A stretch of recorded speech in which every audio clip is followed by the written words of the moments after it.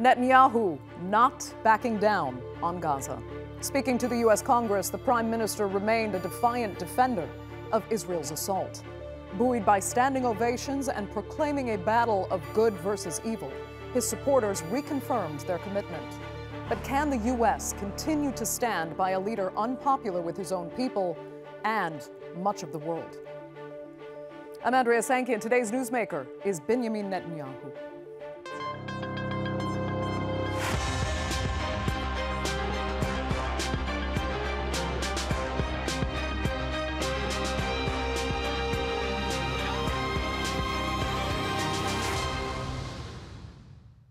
It's hard to reconcile the rapturous applause with the protests just outside Congress, as well as in numerous cities and universities across the United States. To many, Benjamin Netanyahu is a war criminal, responsible for the deaths of tens of thousands of innocent Gazans. But for others, he is the respected leader of a key U.S. ally who's working in the defense of U.S. and Israeli interests. Here's a look now at Netanyahu's speech before Congress and the controversial relationship with his most powerful ally. They've been friends for decades, but behind the smiles, the war in Gaza has considerably soured the relationship between Benjamin Netanyahu and Joe Biden. Not that there was any hint of that as they met at the White House. Well, welcome back, Mr. Prime Minister. We got a lot to talk about. I think we should get to it, but the floor is yours. I want to thank you for 50 years of public service and 50 years of support for the State of Israel. And I look forward to discussing with you today and working with you in the months ahead on the great issues before us. A rather less cordial welcome for the Israeli leader outside the White House, an unflattering effigy, and gallons of fake blood to represent the very real bloodshed in Gaza. Quite a contrast from Netanyahu's reception in Congress on Wednesday. It's a clash between those who glorify death and those who sanctify life.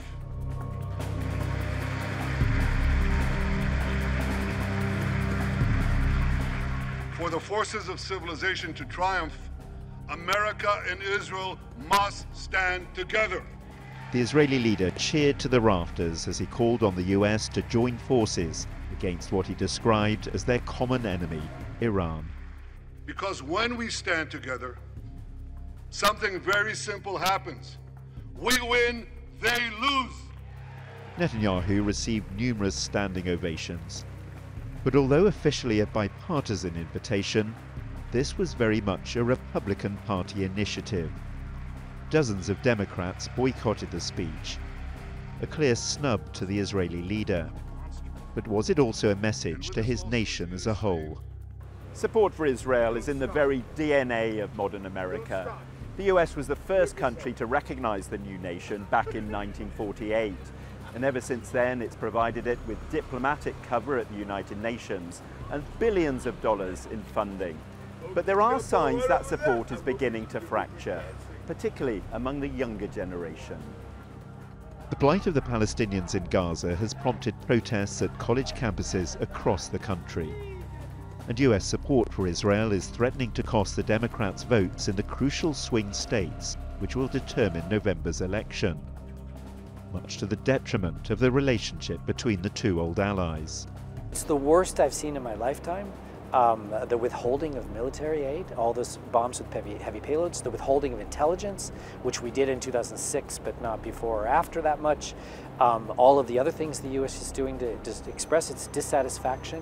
130 Congress members boycotted the Netanyahu speech, including the presumptive nominee of the Democratic Party. This is unheard of. That probable Democratic nominee, Kamala Harris, also met Netanyahu on Thursday. Although she shares Biden's commitment to supporting Israel, she's far more outspoken of her criticism of the war in Gaza. Will that translate into a change of US policy if she becomes president? And then there's Donald Trump. He's also called for a quick end to the war. But Trump was a staunch supporter of Israel during his first term and is likely to remain so if he wins a second one. But whoever occupies the White House next January, it seems that support for Israel among the American public might not be quite as unwavering as it once was. John Brain, The Newsmakers, Washington. So is continuing U.S. support for Netanyahu guaranteed, or has the unwavering U.S.-Israel relationship become a liability? Well, joining me now to debate that and more are from Washington, radio talk show host and political analyst Garland Nixon, from Boston, distinguished public policy fellow at the American University of Beirut and a non-resident fellow at the Arab Center in Washington, Rami G Khouri, and from Tennessee, director of the Future of DHS project at the Atlantic Council and also the former Deputy Assistant Secretary for Counterterrorism Policy at the U.S. Department of Homeland Security, Mr. S Warrick. Thanks all so much for being with me. Let's first establish where everyone stands really on Netanyahu being first given the opportunity to address Congress at this time, and then your impressions of what he said. Garland, I'll start with you.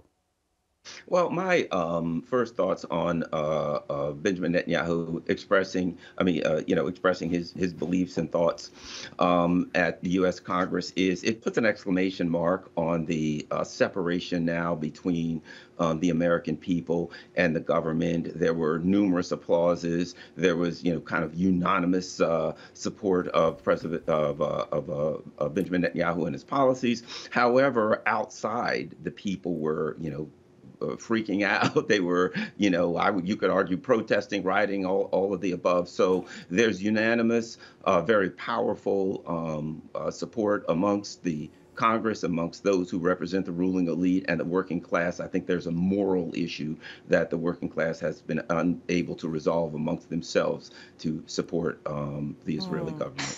Tom, do you think that's fair? Did it really highlight kind of a great divide between where politicians are and what the American people actually want and feel? Actually, I have a different view. Most of the American public supports Israel. Republicans support it almost unqualifiedly. But on the Democratic side, especially among younger Democrats, there is a greater concern over how Israel has fought a war that was obviously forced upon it by the Hamas attack on October 7th. It was noteworthy that about half of the Democratic members of the House and Senate chose not to attend, including most notably Vice President Kamala Harris. And so I think that speaks to a different kind of concern among Democrats. But the support for Israel as a country and as an idea is still very strong in the United States. What many Americans want to see, though, is a ceasefire, the return of the Israelis who were taken hostage by Hamas, and most notably a plan for what happens next. And this is the real issue that Washington is now debating. Yeah, that certainly wasn't addressed in his address. But Rami, let me turn to you. And if we actually look at the speech itself, and by the way, I do want to talk a lot more about Kamala Harris later, but, Rami, so much of Netanyahu's address was recounting in detail what he says happened on October 7th. Is that the most convincing card to play still to a U.S. audience? Forget what's happened since. It's only about that day, and everything thereafter is justified, especially because so many of the victims, they say, were actual U.S. citizens. What's been happening in U.S.-Israeli relations, or I should say U.S.-Israeli government relations, because Tom was correct to say, I think, that there's strong support for the security of Israel all over the world. In fact, the Arabs have all offered Israel security and peace and open relations, but Israel doesn't accept that. But so security of Israel is guaranteed. The problem is the government's policies, and the government's policies in recent years have gotten much, much worse. They've always been pretty bad since '67 in terms of settlements, annexing territory, arresting thousands of Palestinians, blowing up homes, and doing all the bad things that an occupation does. So the situation now is that a small majority of Americans wants a ceasefire right away, opposes what Israel is doing, essentially is saying, we, the U.S., do not want to be associated with a genocide. And Netanyahu is wanted the International Criminal Court, and that's the big division. The style that he used in his speech was a masterclass in traditional propagandistic rhetoric. which worked for about a century, from 1920 till 2020. But it doesn't work anymore. In fact, one of the few places where that kind of speech works is in the Congress, because Israel's influence, let's say, has been shrinking in recent years in the U.S., and it's focused still on the Congress and the White House. And what we saw yesterday in his meetings was that even his influence in the White House is shrinking. So this is an old entertainer trying out all his tricks on the only audience that will give him that kind of applause. Right. I mean, but the applause, it didn't go unnoticed, that it was just overwhelming. And there were, yes, a lot of members of Congress did not come, but a lot did. And if we look again, Rami, a little bit more at the content, you know, he made note of what he calls useful idiots that are siding with Iran's axis of terror. You know, again, he's linking Hamas and Gaza to this wider threat that means Americans are also in danger.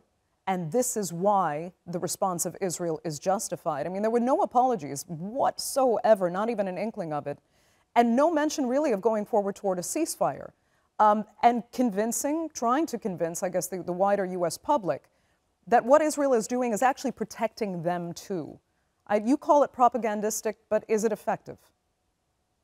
Oh, I don't think it's effective beyond the small circle of right-wing fanatics. I mean, you know, his speech was like his performance in Congress was like a Trump rally. With the same theatrics, the same rhetoric, the same lies, the same exaggerations. Okay, but I mean, this is the reality is Trump wins elections. Let me ask Garland, what you think? Well, I think one of the things that stood out to me demonstrated how people see Israel differently. One of the mistakes I think he made was he said, you know, 1,200 people died from 41 countries. And I heard people say to me, 41 countries? You know, 41 countries in Israel and, you know, 41 countries there. And there's a historical context now where I found this, where people who knew nothing about Israel, nothing about Palestine, now have a historical context, and they're asking themselves, why is it that you have an area of the world that now the ICJ, the International Criminal Court of Justice, has ruled is an occupation where there's people from all over the world coming there. And there is an indigenous people there who are dying by the tens of thousands. So one of the things that that the Israeli war conflict has brought to the forefront is that people who did not understand, had no historical context, now have a historical context. And that's not working out in the best interest of those in the Israeli government who want to continue doing what they're doing. They're losing the people out here, working class, who were, to be quite frank, ignorant about Israel, other than the kind of basic propaganda they got from their government. Let me return to Tom, because I actually want to go back to, you're alluding to Kamala Harris. She wasn't there, but then we've been hearing what she said in response. But we've been hearing it mostly in these kind of sound bites, I would say, that seem as if she's taking a harder line on Netanyahu, on Israeli policy. But if you just heard kind of the opener of her response speech, you could actually guess to the contrary. I think. I mean, would she at all change U.S. policy toward Israel, or is she just going to do the same as Biden, but with better PR? No, there is actually a substantive difference here. Joe Biden and his generation of Democrats have supported Israel because they see Israel as 1967. They see it as a small country standing up against larger outside forces intent on its destruction. Kamala Harris represents a younger generation of Democrats who do support Israel. They do see positive aspects in a relationship that has gone back for more than 80 years. But at the same time, they also think that Israel needs to be more open to eventual peace with Palestinians. One of the great tragedies of the Hamas attack on October 7 is that it has put Israelis in a mind that it's much harder to see them ever agreeing to a Palestinian state. This was in many ways as much a casualty of the war as the more than 1,000 Israelis and almost now 40,000 Palestinians who have died. But there is one thing I do want to point to because it struck me as very significant.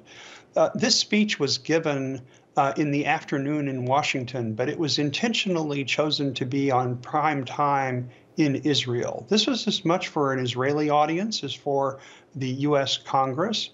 And the one thing that really struck out to me was Netanyahu said Gaza needs to be governed by Palestinians. This is a direct slap in the face at the hardline members of his own cabinet, some of whom would like to see Gaza settled by Israelis.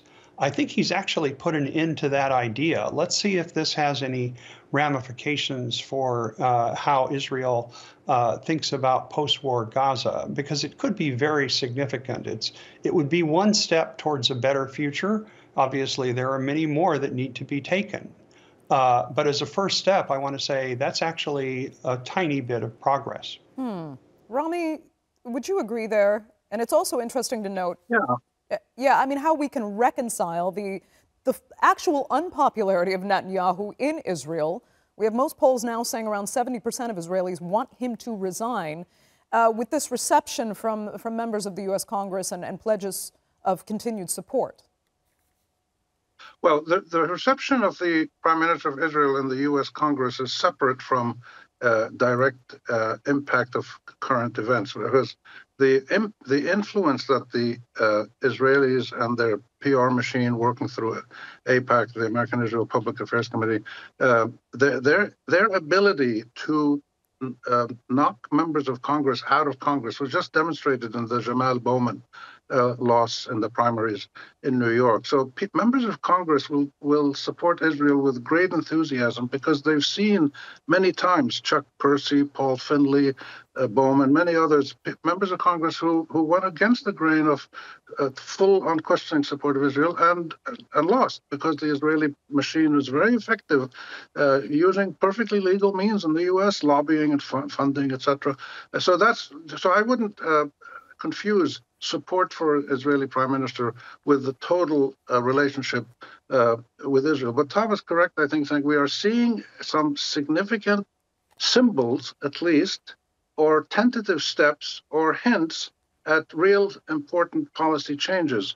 The focus on the immediate ceasefire was one. What struck me, and the Gaza control was possibly another one, what struck me about her comments was she was the first senior American official in my 50 years of covering this conflict since I was in college in the 1960s in the U.S.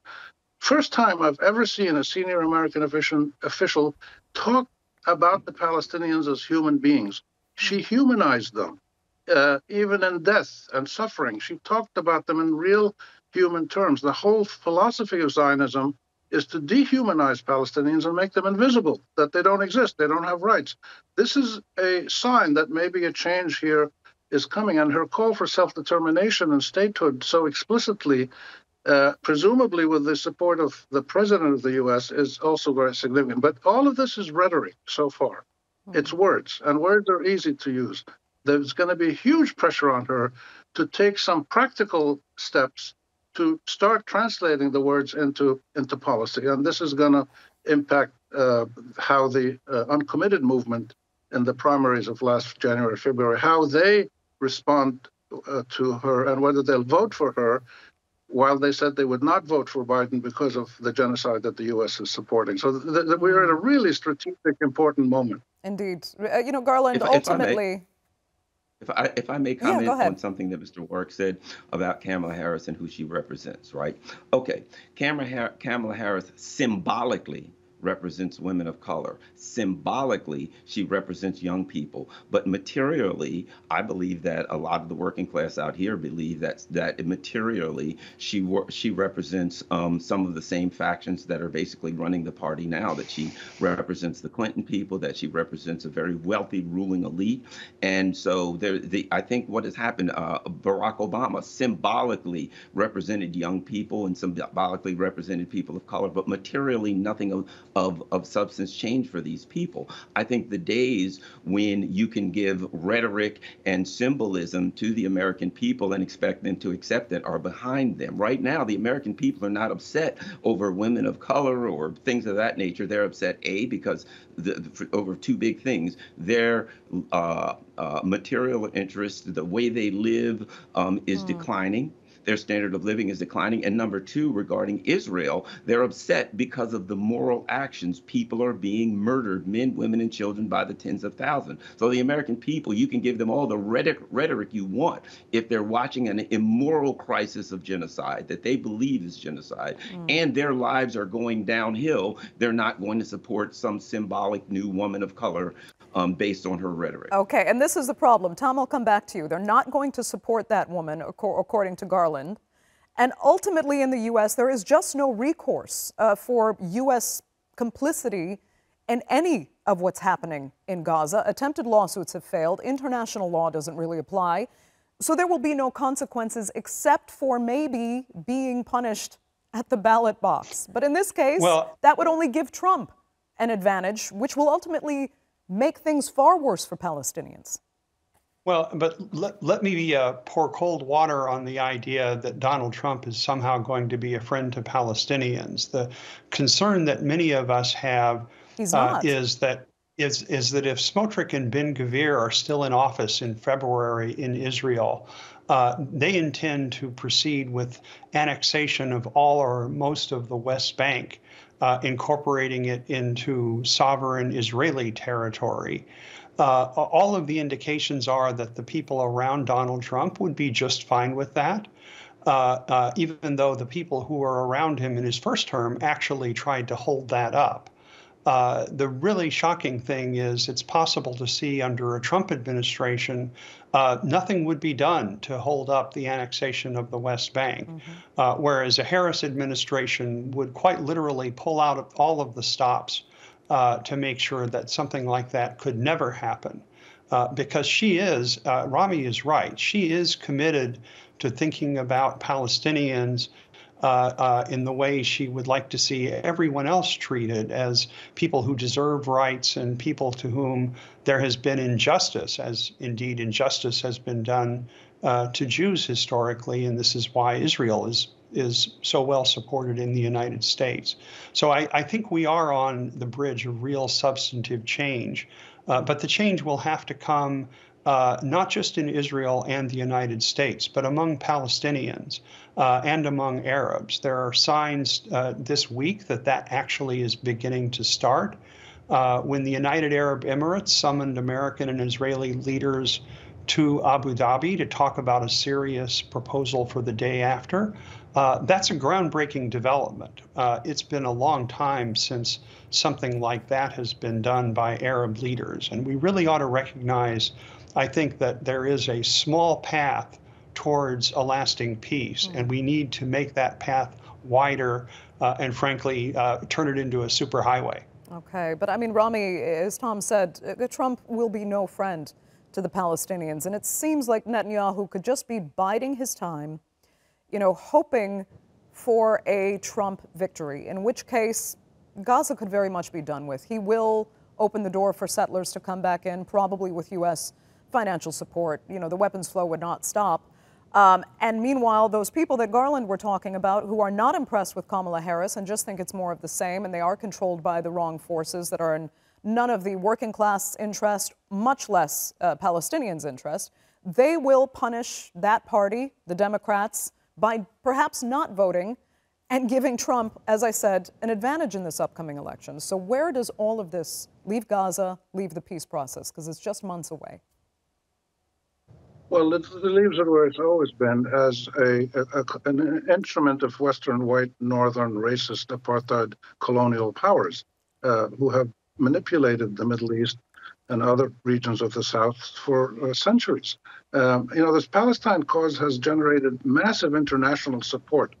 All over the world, people support it. And the reason is that the whole of the global South sees this as the last anti-colonial battle. And they want to win this battle. They want to win it by reaching a point where you have Israelis and Palestinians each living securely in recognized sovereign states. What Netanyahu tried to do was to, in his speech, show that Hamas and Hezbollah and Iran and all these people and ISIS, they're all evil people together, and we've got to defeat them. This has been attempted 3-4 times in the last 40 years, where the U.S. has tried to make alliances with Arabs and Israelis, either against the Russians or against Saddam Hussein or against Iran or against terrorism or against whatever. And it just doesn't work very well because the Palestine issue resonates so deeply. So it's got to be resolved. And Trump is absolutely no friend of Palestinians. Tom is right. Trump brought in the worst period for Palestine in recent years with all of the moves that he and his son-in-law, Jared Kushner, made. But the argument that if the progressive Democrats are angry at America's involvement in the genocide and don't vote for Biden, they're going to elect Trump. The answer to that is let them elect Trump. If the Americans have Trump, they will. This is a country that has to deal with the consequences of its actions. And if the message is that any president who supports actively and enthusiastically, as Biden has, a genocide, they're not going to get our vote. And if that happens once, it leaves a lasting impression because this uncommitted movement, which started in Michigan and Wisconsin, has now grown to be a national movement, and they're actively working now to make sure that. So this is where we are. Rami, that will have to be the final word for this edition of the Newsmakers. I'd like to thank all three of my panelists so much for being with me. Greatly appreciate it. Our viewers, of course, for joining us as well. Remember, you can follow us on X, and do be sure to subscribe to our YouTube channel. I'm Andrea Sankey. We'll see you next time.